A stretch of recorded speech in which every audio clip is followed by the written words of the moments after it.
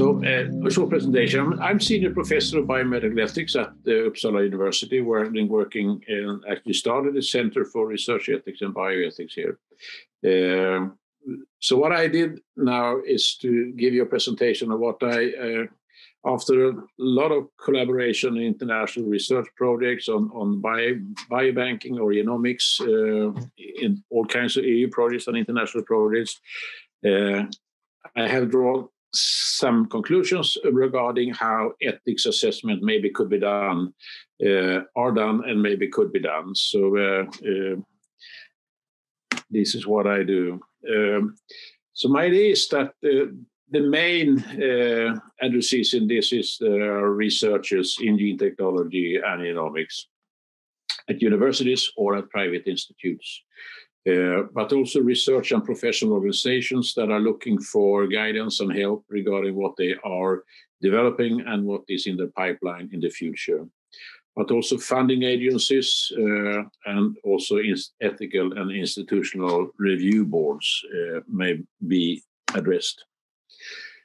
So the background for this proposal of a self-assessment guide is that there's an increasing demand at all universities. We have, for example, at Uppsala University, a clear mandate from the university administration that each researcher from master to graduate to senior level are expected to reflect on ethical aspects of their research projects. So when I have a PhD program, my PhDs are always required to put together a document regarding the ethics of their research, to identify what is at stake and how they will handle those things that are sort of ethically sensitive in their projects. And this is an increasing demand coming actually at all universities. There's also a requirement stated from different kind of regulatory frameworks for academic institutions as such. And if you are going to do anything that is related to handling personal data, then of course, or include research subjects of any kind, even if you are just doing interviews or focus groups, you are required to have an ethical review and have a clearance by ethical review boards. So ethics reflection is an intrinsic part of doing science. In my view and in my experience, there is a great risk that this ethics assessment becomes a one-time event, maybe just consisting of ticketing some pre- and generally defined boxes. In many international projects I've been in, they solve this task just by having some professor of ethics or someone skilled to fill out the form and submit it in. And then after that, it's done.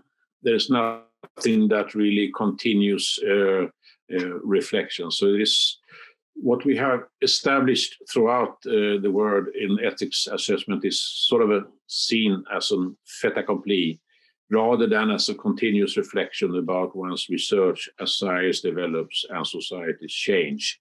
And I think this is a shortcoming in terms of ethics. Ethics should be something that is a continuous process, that is a matter for reflection as science proceeds, science develops, and I can give you several examples of that as we go on. So in my view, what I would like to do with this ethics self-assessment guide is to bring research ethics back to its roots as a matter for self-reflection by scientists themselves and their communities, rather than by ethical experts of various kinds. If you are familiar with Kant's philosophy, then he made a distinction between what he called the determinerande urteilskraft and reflekterande urteilskraft, reflective judgment and determinative judgment.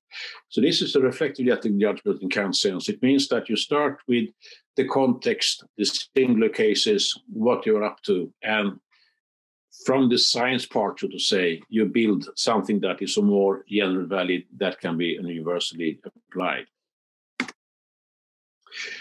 There are some premises here, and that is one important thing is that ethics always is about balancing. You balance scientific clinical benefits versus risk of harm, intrusion of private spheres, and so on. So I could take one example. Privacy is recognized as a very important and cherished value. And we have seen within Europe the General Data Protection Regulation, GDPR, which is very much focused on how to protect personal data from privacy breaches. Where someone unauthorized get hands to the data or samples or genotypes or whatever. If I wanted to protect your privacy, I think the best way would be to ship you out in the middle of the Atlantic and put you on a deserted, isolated island, and then leave you. And then you would be private. You could make a living there, but no one would ever see what you're doing. You could be entirely on your own. But that kind of privacy is not the kind of privacy that we want. We want to have privacy respected within society, within different kinds of collaborations, being part of different enterprises, science being one of them, in order to improve treatment and benefits, in order to provide better diagnosis and better care for patients. So one of my premises in all my research has been, since we're working within the area of medicine or biomedicine in general, is that there are some key stakeholders. And these are current and future patients. If we make too strict requirements in order to protect them from, say, privacy breaches or protect them from any risk, we will not reap any benefits with regard to scientific progress and scientific applications. There's no risk-free society, and there's just must be a possibility to negotiate risks and do that in a secure way. And we have instruments to do that. And I will go through some of those instruments in my presentation. A very important premise is then that patient and volunteers, healthy volunteers from the public or whatever, have double interests or several interests at stake. So they have interest as research subjects, as sample donors in biobanking, as sources of data. And those interests can be exemplified like self-determination. You do not enroll a patient or an individual as a research subject without their being able to say no. That was the major sort of problem within the Nazi experiments during the Second World War.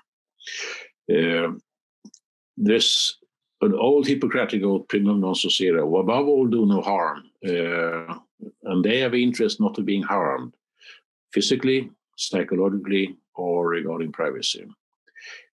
They grant access to their bodies, to their genotypes, to the data, and they grant it to you as a kind of an agreement as a researcher. And they would like to exclude unauthorized persons from use of the data.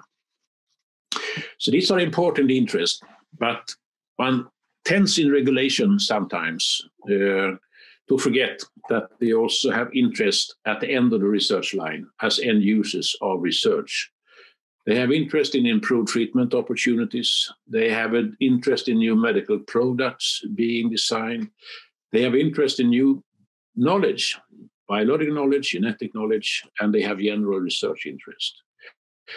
The actual and concrete patients or individuals that participate in biomedical or genomic research may not reap the benefits of their participations themselves, because there is a long line of development before a product or a treatment can be granted. So they have general research interest for that thing taking place, so that other patients have participated before them and now the benefits of their earlier participation. So I will just give you the example of this difficult notion of privacy that has been so influential in recent years. On the example of the need to balance, I was visited some years ago by a geneticist. She was setting out to investigate the role of RNA in vascularization of tumors. So she had a research question. She had biospecimens that had previously been collected in the hospital and stored at, in this case, Uppsala Biobank. So they were already there, and they were there because there's a sort of a tradition and the mandatory task for each oncologist to, when they have a tumor, they take a sample and they ship it so that it can be researched upon.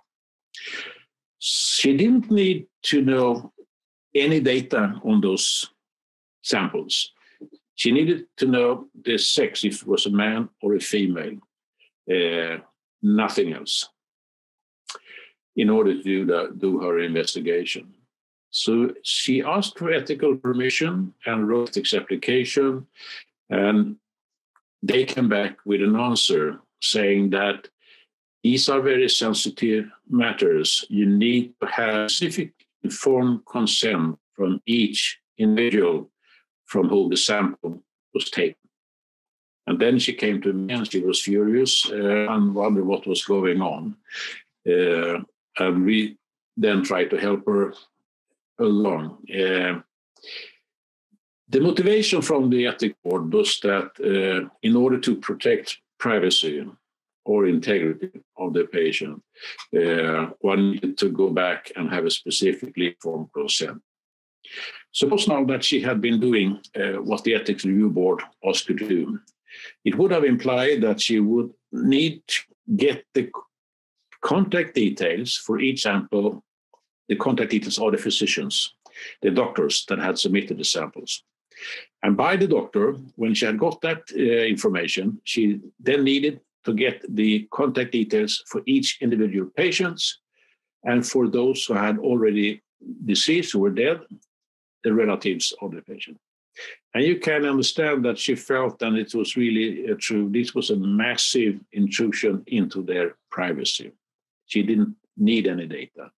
So we managed to write a complaint, an appeal, and to let the ethics review board change. I take this as an example of the importance to reflect on how we assess the stakes, the pros and the cons, and the decisions that we make. So we need to reflect. So what I've done in this guide is to, and I will not go through all of it, but I will give you some examples here in the beginning. We ask researchers, scientists, to identify those current and future parties who may be stakeholders in relation to their research, directly or indirectly. Those who will benefit, those who may be harmed. And you should also identify and describe the interest of each type of stakeholder, interest holder. What kind of interest do they have? Are these related to physical harm or benefit? Are these related to psychological harm or benefit, or integrity, or whatever? And then the third point is to identify and describe if and how interest may come into conflict with each other. So, for example, if you have a research project where you are going to do animal research, use animals as experimental model, they have interest in not suffering, they have interest in not being dead. So you have to calculate and make an assessment of how many animals do you need and how can you treat them in a way that fulfills all kinds of expectations at the same time as you are doing your research. So we have to identify the stakeholders, the interest of the stakeholders, and how these interests may come into conflict. So this is the first talk for each researcher. And then I have suggested that based on what I think all of us have been seeing throughout the years in terms of ethics discussion in moral philosophy, consider a number of principles. And I have named, we'll go through some of them just here, the main principles, but also we'll refer to the document for further principles. The principle of autonomy is one of the most important. This is not only the Kantian sort of motivation. Kant explained that the principle of autonomy is really the corner, the major principle. It constitutes the instrument by which we respect each individual as a person with moral authority, who's able to make decisions regarding their own well-being as far as possible. So the principle of autonomy is the primary principle. For each principle, then I suggest in this guide that the researcher has to ask him or herself some questions, and you can add several questions to this if you want, but think for yourself, has the research subject sufficient cognitive capacity to understand? Are you working with minors? Are you going to work with cognitively decapacitated or in some way patients? We have been doing several projects where you are including those individuals as well. And it's important to include those in research. Otherwise, you will not have scientific evidence for their treatment. But you have to think about yourself. Can they understand the purpose of the research, the risks and the benefits of the research? If not, is there someone who can act as a trusted proxy? Usually we have parents to give a proxy consent for their children. But we think it's so important to respect autonomy so that we have the possibility, if it's possible from an age perspective, to have an assent from the child in person who will be part of the research project. There was a time when we had very little research being done on children. And the reason was that one didn't want to impose risk on them because they couldn't decide freely on an autonomous basis a balance between the risk and the benefits. The result of that was that we have been for many, many years lacking scientific evidence for treatment of children in healthcare. So there has been a major shift recognizing that you have to include children, this is just as one example, in your research. But you have to do it properly, and you have to do it in a way so that they can, if possible, understand, and the proxy consenters can understand what you are going to do. Consider also if you have disclosed all relevant facts, indirect consequences, future consequences, and so on, long-term consequences. Do they understand, and how do you ensure that understanding is sufficient? We are involved in a large IMI project, a European project with the European Commission on the Innovative Medicines Initiative called PREFER on patient preferences. And the idea is to have patient preferences to be included in regulatory decision-making. The first thing that the regulator asks when you come with something for them and say that this is what patients want is, have they really understood what you described for them about this project, about this balance between risk or benefits, whatever it can be regarding a drug? So these are some examples of the main importance. And my idea is that have researchers to go through this. So these principles are for you who are scientists, maybe one should explain that these principles are not like scientific principles, like when you separate something in a column based on weight or size of a molecule. These are more like heuristic principles, we call them. That means that they help us to ask relevant questions to the context where we are going to work. So the next principle is the principle of non-maleficence relating to Hippocratic oath of do no harm. We ask the researcher, are there any foreseen risk of direct or indirect harms, physical, psychological, privacy-related, short-term, long-term associated with the project intervention?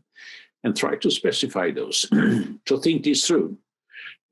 Because there will be one important basis on which the research subject will decide to participate. The second point, is there any way that these risks may be mitigated? And if so, how?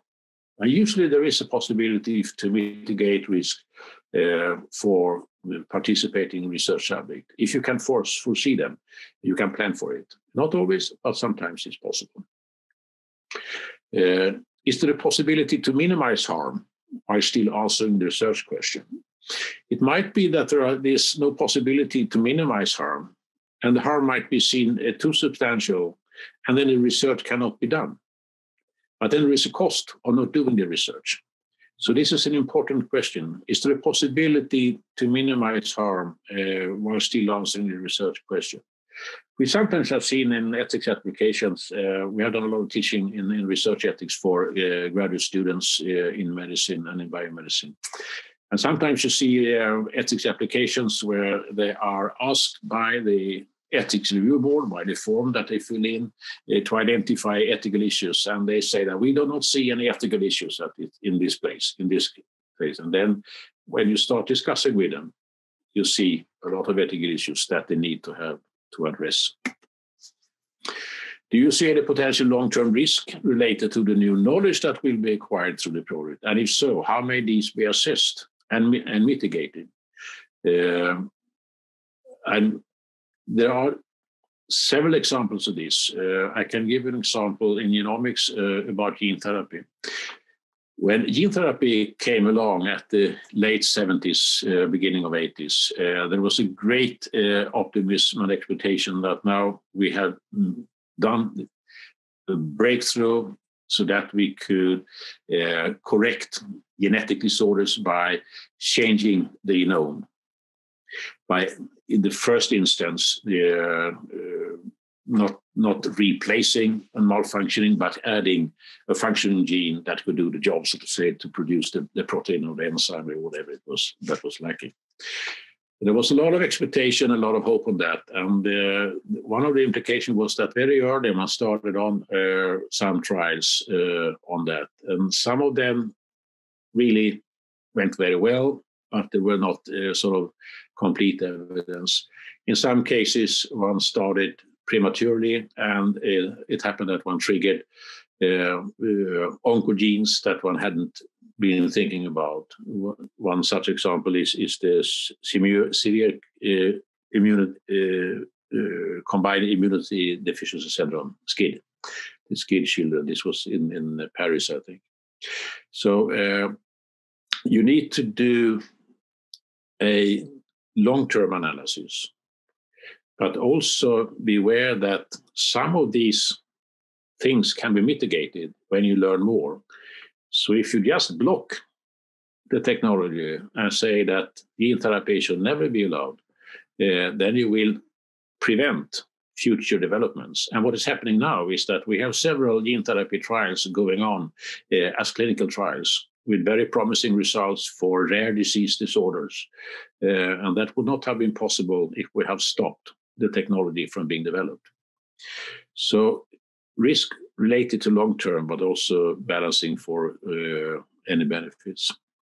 One example for animal experimentation is that you might be able to replace an animal higher up in the animal series with one in the lower, if that is possible, and still respond to your research questions. So you cannot just select animals out of convenience because you have them at lab or so. But bringing harm is one important consideration, but it has to be balanced then. So the principle of beneficence and the principle of maleficence belong together. So you need to indicate, so we ask the researcher what direct and indirect benefits, short-term and long-term, may be expected. Mm-hmm. Who are the beneficiaries? Who will benefit from this?